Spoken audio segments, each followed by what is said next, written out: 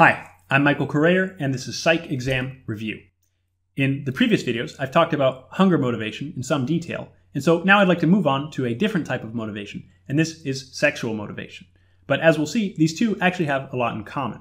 And one of the first commonalities is that they both relate to survival. So when I talked about hunger signaling, I mentioned the idea that if you never had any motivation to eat, if you never experienced any hunger, then you'd probably starve.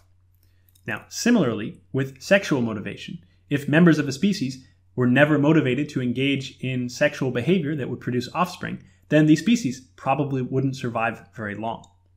Now, another commonality is that they both involve a number of different hormones. And so sexual motivation involves hormones including testosterone, estrogen, progesterone, oxytocin, and vasopressin.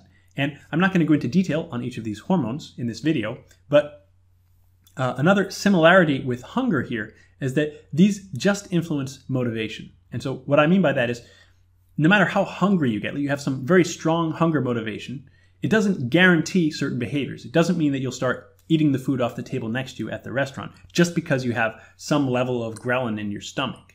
And so with sexual motivation, the same is true. So these hormones don't guarantee certain fixed action patterns are going to occur, that if you have this level of these sex hormones that you're definitely going to do this or that, right? We can say that these hormones influence our motivation, but they don't directly regulate our behavior. All right, I'd also like to look at some differences between humans and other species. And so one main difference is that many other species, the females have a period of estrus, or they're in heat. And this word estrus comes from Latin for frenzy.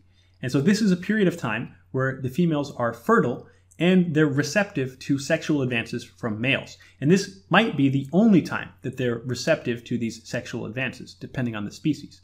And how often this occurs also varies amongst different species. So in the case of rats, it happens every few days that the females will be receptive, whereas in other species like pandas, it may only happen about once a year. Now, females, as I said, in the humans, do not have this period of estrus. So human females don't go into heat. They don't have estrus, but they do have a cycle of fertility. They ovulate on a monthly basis.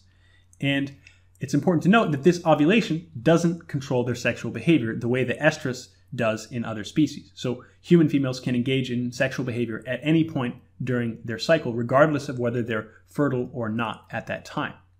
And a related idea here is the idea of hidden fertility. And this refers to the idea that males can't tell when a human female is ovulating. So in other species, the fertility is not necessarily hidden. It may even be advertised. So you might be familiar with baboons that get big swollen bottoms when the female is in estrus, when she's capable of becoming pregnant.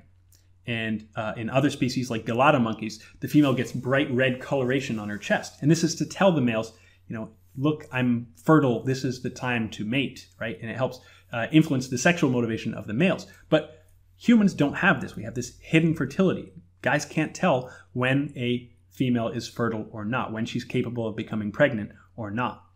And this relates to understanding things like what's called mate guarding. And this is the idea that males will stick around to try to ensure paternity with a particular female. So if a male can tell that a female is capable of becoming pregnant, then he'll probably guard her and try to keep other male rivals away so that he can ensure that he's the one who impregnates her.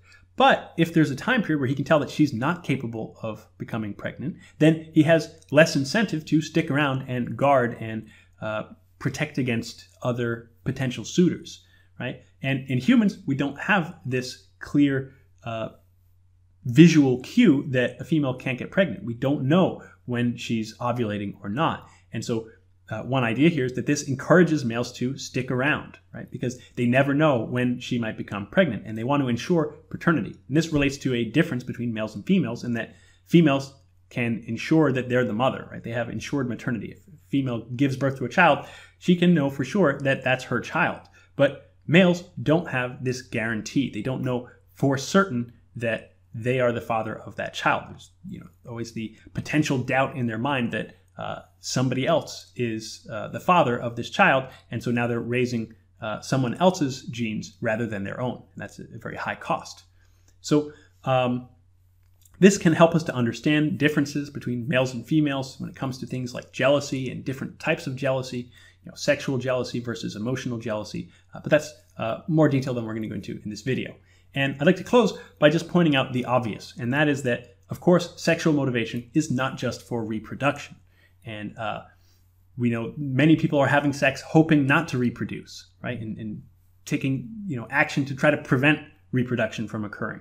And this means that there's other motivations involved in sexual behavior. People have sex for many different reasons, not just reproduction. They might have sex to feel more attractive. They might have sex to strengthen their relationship with their partner. They might have sex to try to impress their friends, or they might have sex to try to inspire jealousy in other potential mates, right? So we have lots of other related motivations that can be involved in sexual behavior. And so we have to make sure we're not oversimplifying it too much when we think about it. Okay, so I hope you found this helpful. If so, please like the video and subscribe to the channel for more. Thanks for watching.